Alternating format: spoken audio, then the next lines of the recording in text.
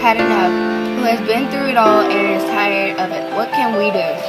How do you feel that teens these days are dealing with bullying? I think that they are dealing with bullying. It could be negative or positive ways. Like some people get bullied so much that they just want to end it all, and that's when people reach their breaking point. What teens are most likely to victimize these people? I would say maybe gay, bi, lesbian, and stuff like that. And that's because they're different and they have different preferences.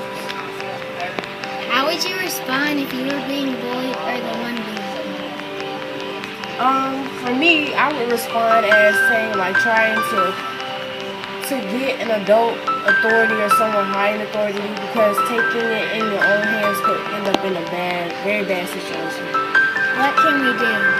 I think things that you can do is like maybe making your voice loud, especially your kids, to stop the bullying and try to make a change.